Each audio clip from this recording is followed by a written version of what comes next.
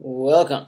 For static electricity, we're going to discuss conservation of charge, the electrical properties of conductors and insulators, and then we'll get into a little bit of Coulomb's law. If you are following along in your ISM packet, you will see that this material is in page 149 to 151 of your Mike Dickinson ISM packet. For the law of conservation of charge, you need to know a very important thing, and let me see if I can paste that. Woo! And that is this here, that you cannot create or destroy charge, but you can shift it around. So let's say that we have some big metal ball. Let's say it's made of steel, and it's got an excess charge of, we're going to say, 6.2 microcoulombs. When you're dealing with charge, you're always going to be in something incredibly small, like a microcoulomb, which means times 10 to the negative sixth. And the only way you could have built up this charge is by dumping electrons on there. You can't remove protons because they're locked in the nucleus. So the IB may ask you, if you take that steel orb and you touch it to this thing that has a charge of 0, what's the net charge going to be once the charges are allowed to spread out? Charges hate each other.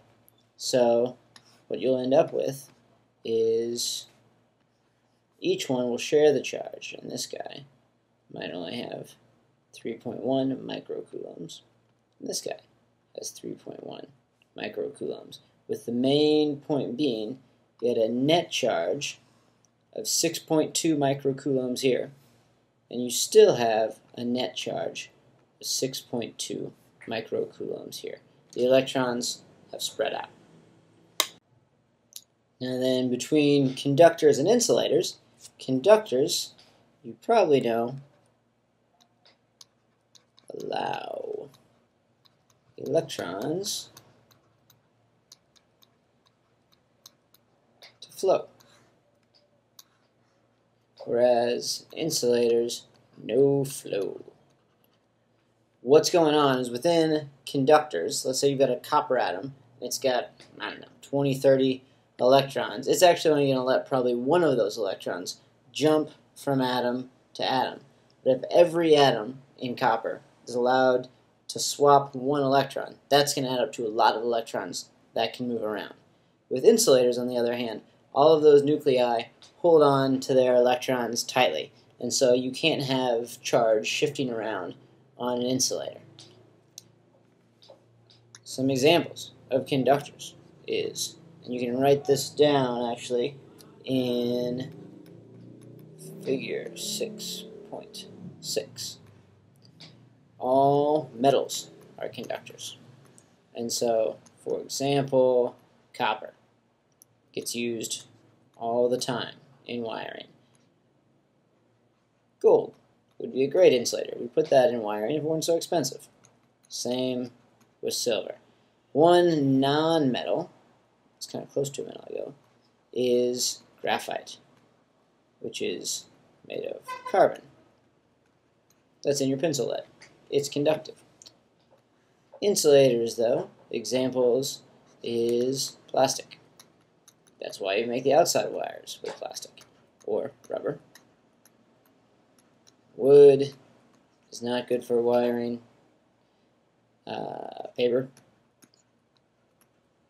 And glass. For Coulomb's law.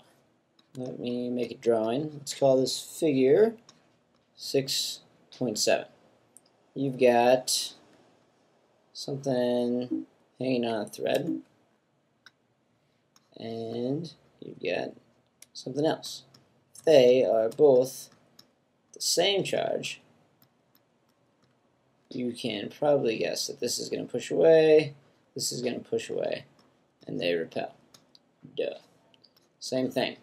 If you have two things hanging on strings, this one's positive, this one's negative, you know opposites attract. That's also part of Coulomb's law, that they would be pulled together. However, let me move to another page. Let's call this figure 6.8. And if you've got two objects, let's call them a distance r apart.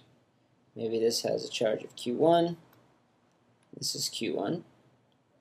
They're the same, positive, positive. You're going to get a certain charge, or a certain force, pushing them apart. But then let's say there's still a distance r, and now this thing has a charge of 2q. And this is the same as it was before. If you have one of these guys with twice as much charge, then the force is twice as much.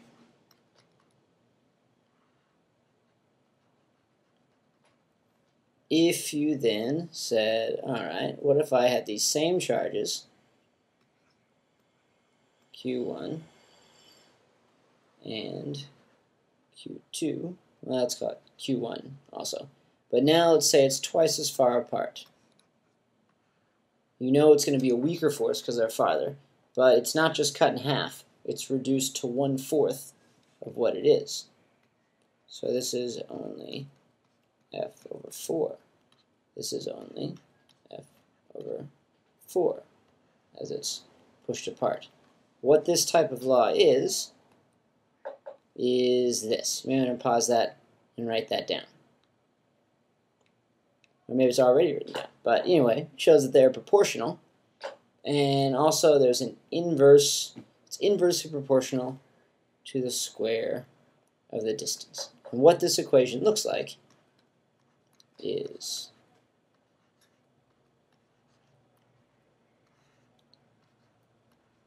this here, where these q's are the charges of each object, r is the distance between them, and k is this crazy constant, 8.99 times 10 to the ninth, with these crazy units on top. That's the law. We'll learn more about it a little bit later.